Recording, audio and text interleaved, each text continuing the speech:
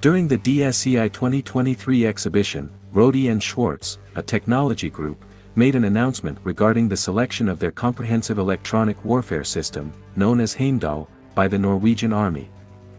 This strategic decision is intended to enhance Norway's surveillance capabilities and improve its situational awareness. The choice of Rohde Schwarz was based on the recognized RF characteristics of their equipment, their rapid signal processing capabilities, and the user-friendly nature of their operation. Heimdall is expected to provide the Norwegian Army with advanced capabilities in information detection, location, and analysis, thus strengthening their proficiency in electronic warfare. Wolfgang Marchal, Vice President of Government at Rohde Schwarz, emphasized the importance of information superiority in situational awareness for mission success. He pointed out that Heimdall enables the Norwegian Army to enhance its electronic warfare capabilities by enabling faster and more efficient information detection, location, and analysis.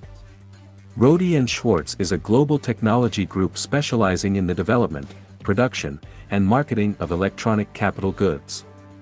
With a diverse product portfolio, the company's 3 divisions cater to various markets and offer solutions for a range of industries.